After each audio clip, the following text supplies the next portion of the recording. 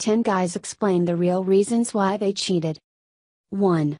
I was feeling trapped in my current relationship. That doesn't really excuse cheating, but I really felt like I couldn't leave, but I wanted to.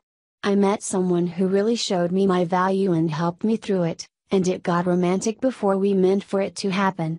We dated for years afterwards, but it's something I still feel bad about. 2. I've cheated on more than one occasion. And it's because I never feel invested in the relationship. I've never cheated on a serious girlfriend, but I don't feel bad sleeping with someone else just because I'm seeing someone. Especially if I don't see it going anywhere. 3. I was young and we went to different colleges, and I convinced myself that she was going to cheat on me anyway. So my thinking was, if I do it first, she can't hurt me. And I win. And I had it there in my back pocket so that if she did cheat on me, I could say I did, too. Looking back, that's obviously such an unhealthy and immature way of looking at it. 4.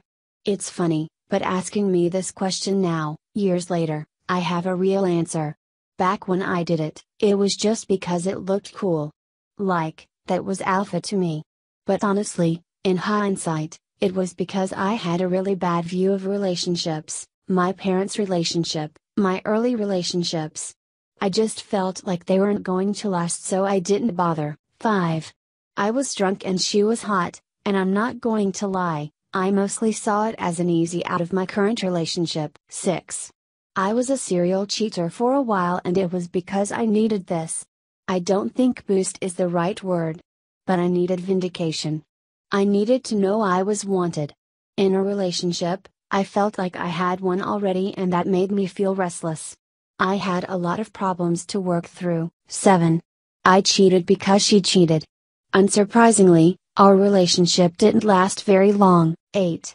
I promise I'm not a piece of shit or anything. I was seeing someone I met on Tinder. It was pretty casual. I liked her and I was having fun and had just come out of a long self-inflicted dry spell after a bad breakup. And I thought she saw it as casual, too. I ended up meeting my now wife when I was out one night. It was instant sparks, just animal chemistry. I broke it off with this other woman and she was so upset. I felt awful.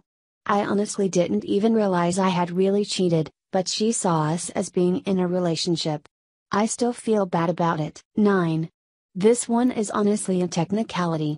I was dating a girl in college. She was great. She made me happy and I didn't have any real complaints with our relationship. She went abroad for a semester and during that time we were long distance. This was a few years ago, by the way. We had email and ways of getting in touch, but it wasn't like we could talk 24/7. A lot of foreign carriers had insane price plans and stuff. We couldn't really Skype. Anyway, the point is that I met the woman of my dreams and then I could not get in touch with this girl to break up with her. I didn't want to do it over email or something. I wanted to really call and talk to her and show her some level of respect and let her yell at me over the phone. It took a week until I was able to actually speak with her, and at that point she was not that mad. She was obviously enjoying herself in Europe. So it worked out, but for that week, I was a cheater, but only because the paperwork hadn't gone through yet, so to speak. 10. I usually cheat whenever I feel like the relationship is stalled or fizzled out. Well, not literally with every relationship, but the handful of times I have cheated have been when things weren't great. I don't know why, specifically, honestly. Maybe it's my way of making sure things are over instead of trying to work on something I know won't work.